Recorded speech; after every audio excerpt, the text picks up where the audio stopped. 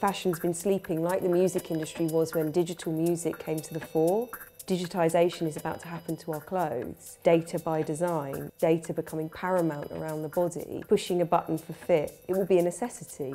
XO can live in people's wardrobes, digitise their clothes, allow them to live with digital technology around their body in a very authentic, amusing, interesting, emotional way.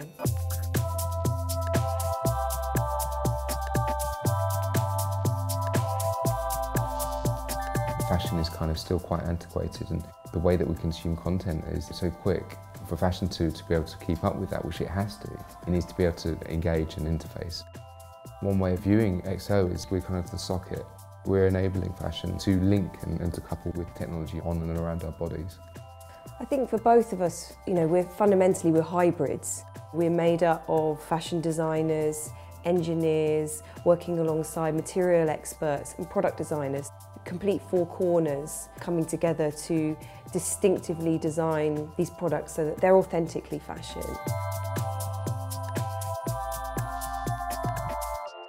We have a phrase, making science fiction science fact, and that neither comes from Benjamin nor I. It's a combination of building very, very strong narratives. And before we even go to technology or design, we build scenarios of future ways of living. We'll write these stories and share these stories with our collective to create things that feel like the ultimate fantasy.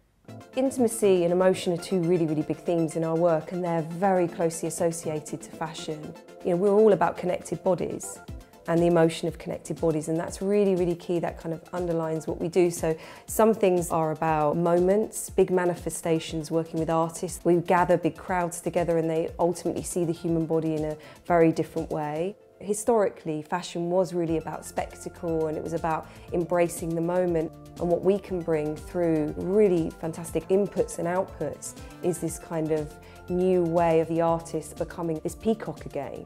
The story of how we began to work with performers is really interesting.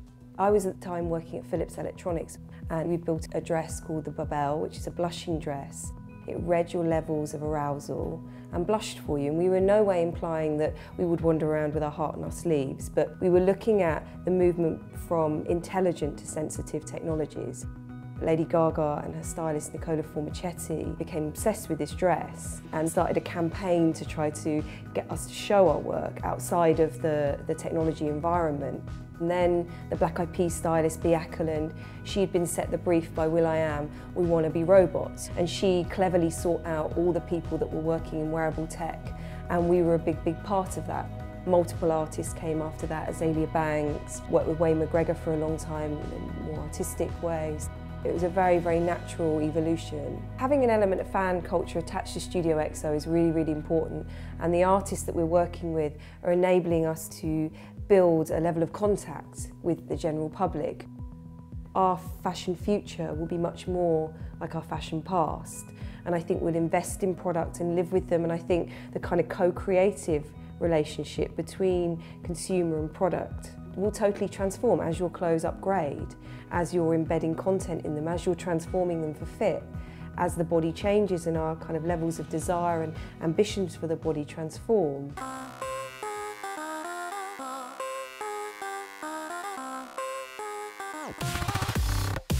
I think what's brilliant for Studio XO is Gaga is the ultimate muse. House of Gaga is a very, very, very small collection of highly creative people. We've been very welcomed into that collective. I think coming from one collective group of people who sits in a room and makes crazy things, what I enjoyed so much about working with Nancy and Benjamin is that they sort of do the same thing. They bring something to the table that we can't even understand. It's so fitting the way we dream and the kinds of things we want to create, and where she's at philosophically in her own personal artistic development. She sees herself as an ambassador for fashion and technology because of the platform and the audience she has. There's a really, really, really good fit. With Volantis specifically, it's a very collaborative development. We had ideas about dresses that could fly or float or levitate. The challenge was to actually make her fly. Thank you so much for coming here tonight. I wanted to, for the first time ever, introduce you to Volantis. Volantis is made up of 6 large-scale drones that come together to lift Gaga off the ground. It's battery operated and it's completely green. Gaga steps in and it's then flown by pilots who are on the sidelines, much like you would a model airplane or helicopter. Putting technology on someone's back is not easy. I mean, the way that they took a little idea of saying we want to fly and then 4 months later we're flying somewhere is shocking, really. The beauty of the machine, from a design perspective, was her limitations, that it was custom built specifically for Gaga, for her payload. So from our point of view, how do we create a carbon fibre dress or something that appears as a dress that's as light and unobtrusive to the rest of the machine, weighing every element of the garment so that we absolutely matched it to the lift. All of those little details became paramount. It's really important to place these things into the theatre of everyday life. So if you're going to create a flying dress, you have to create a flight suit, you need to design something for it to be flown in, you have to design somewhere for it to fly. We built her flight couture, so everything she was wearing and her flight jacket that she wore afterwards. So it really gave this 360-degree experience. There are so many people throughout the years who have done technical clothing, clothing that lights up or does whatever. Nancy and Benjamin are so next level and forward thinking. You could tell them, I need this to look like a gown, and they will sit in a room and Benjamin will sit in the corner and do the technology, and Nancy's sketching everything and working on the fabrics, and nobody's really doing that. Everybody looks like a robot in technological clothing, but Nancy really understands femininity and women and the need for a performer, specifically Gaga, to feel sexy and look sexy in this clothing that can be somewhat cumbersome at times. The body and clothes are the final frontier. We believe that fashion hasn't caught up with the speed of our everyday lives. And as a result, there is a space there for a new mode, a new blueprint. We believe that the work that we are doing at the moment, we're laying down the framework.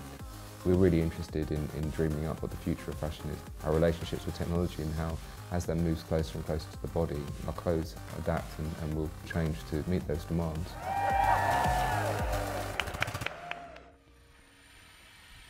With digital skins, first we see that as being the interface between the kind of epidermis and us, and in some ways that is textile or material around the body.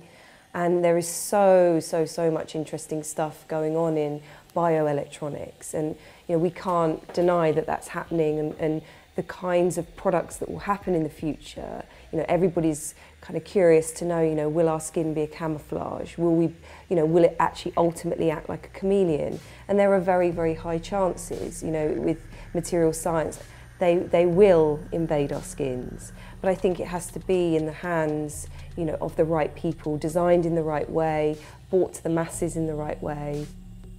It really is going to come down to compelling design, joining the dots between engineering and creativity, co-creating with the consumer, that we can take things from the couture environment and scale them up in numbers.